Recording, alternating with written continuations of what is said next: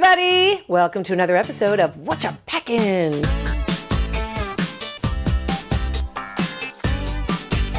We are here with Brooklyn's own Thorgy Thor. Hey, What's Michelle. up, Thorgy? Not much, just chilling. Oh, what a journey it's been. Yes. You should be proud of yourself. I am actually very proud of myself. I had such a blast, and I think everything I did, I'm just proud of. Yeah. You auditioned for 8 seasons. Every season. What did it feel like? You finally did it. When I got the call, it wasn't like, oh my God. I was like, thank you. Or what? When do I leave?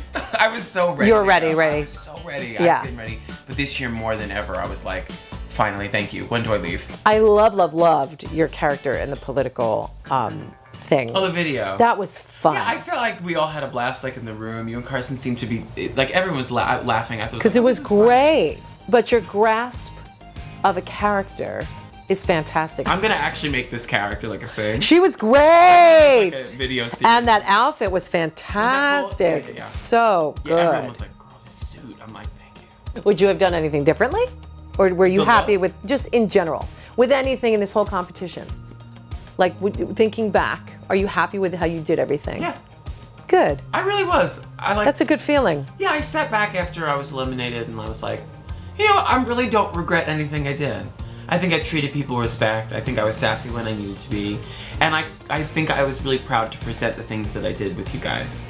Like the acting challenge and the commercial and what? Oh my God, there's so many things that I'm like, So we saw a lot of Thorgy Thor's quirky style, which I really enjoyed. Yeah. But I want to know if there was anything that you didn't get to wear that you want to show me. There's a lot of things I didn't get to. Right. But I have a couple of things if you want to see. I would love to see. Show me. Like my thing is like the fashion clown. Like I always go towards like really clowny stuff. Okay. For some reason.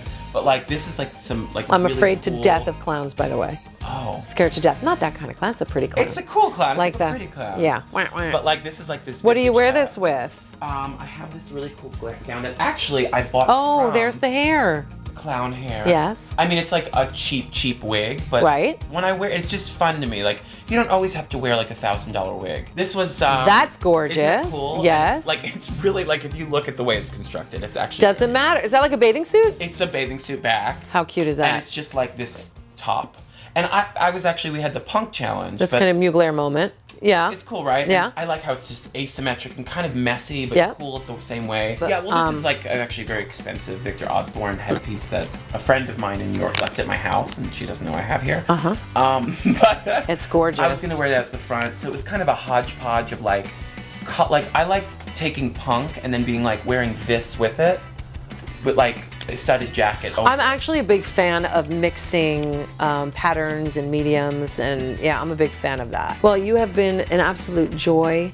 So much fun to watch and to critique, and I'm glad to see your energy is just as lovely as what I didn't buy on stage all the time. I know, you really called me out. That's what I'm mad at you, darling. I love it, but I think you're amazing. I can't wait to do some shows with you and see you out there on town, and you were wonderful. You should be really proud of yourself. Cool. You did it, and you got far. Yeah, I did. I did well, I think. Well, I know you did. I'm telling you. You're loved, and people really enjoyed you, and I'm super proud of you, so you're so welcome. So boys and girls, there you have it. I will see you next time on Whatcha Packin.